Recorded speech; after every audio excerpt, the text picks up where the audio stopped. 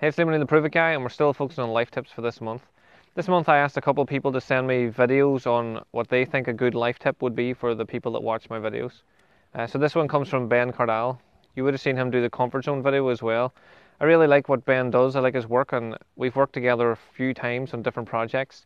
So over the last 3 or 4 years, we've got to know each other very well, and I think what he says is very important. So please sit back and enjoy Ben's take on life tips, and share this with anyone else you think it would help. Hey guys, it's Ben Cardall, the Deductionist and of Hero School. That's a deerstalker. Here with my life tips, or well, a life tip that Liam Neill, the Prove It guy, asked me for. Now, the way I think about this has a backstory, and you can Google the science all you want, but Dr. Paul Ekman, has gone some way to proving that the body's physiology changes when you force an expression on your face. I.e., if you're not feeling very upbeat, if you force a smile onto your face for however long, the ergonomics behind it kicks in, spits out the necessary hormones and aids to improve your mood.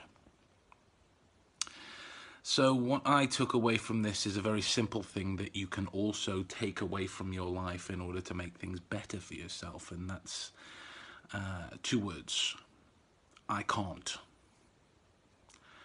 Very simply, I can't doesn't exist. Least of all, that's my opinion. I can't doesn't exist. No matter what you think of, I can't doesn't exist. I can't fly a plane.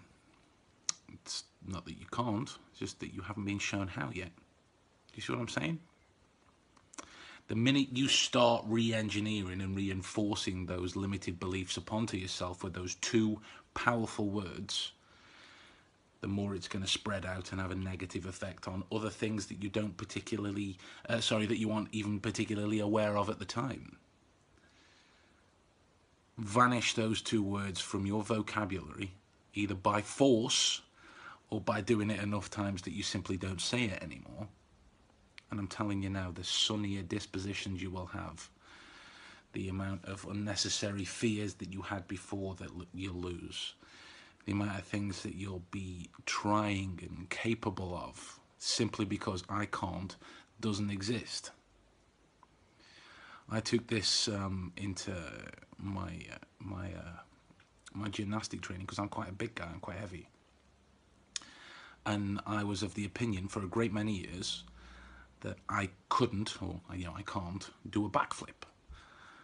And since I vanished those words from my life, it's become more and more apparent of the things that I'm capable of doing, just because I haven't learned how to do them yet. It was the very nature of this magical backflip that was eluding me for so long.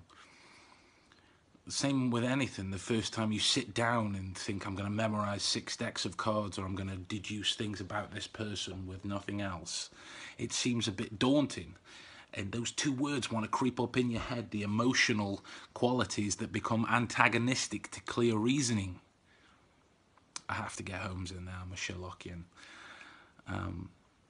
But yeah, vanish those 2 words from your life, and the knock-on effects you'll have will be amazing.